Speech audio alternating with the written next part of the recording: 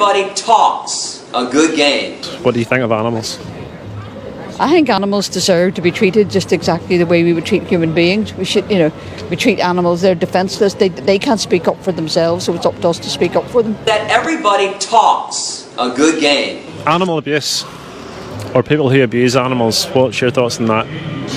I think they should be locked up. That everybody talks a good game.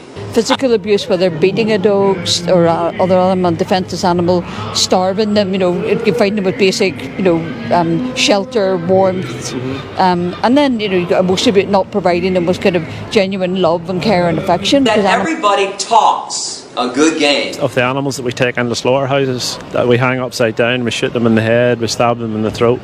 What's your thoughts on that? I think there is a humane way to treat animals that are part of the food chain as well.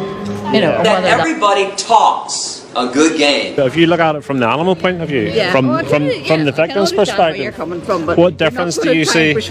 What difference? Have a vegetarian or vegan diet. But if you're against animal abuse, that everybody talks a good game. I'm not going to get involved in this whole debate about But that means you're pro-animal abuse then.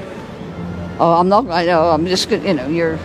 That everybody talks a good game.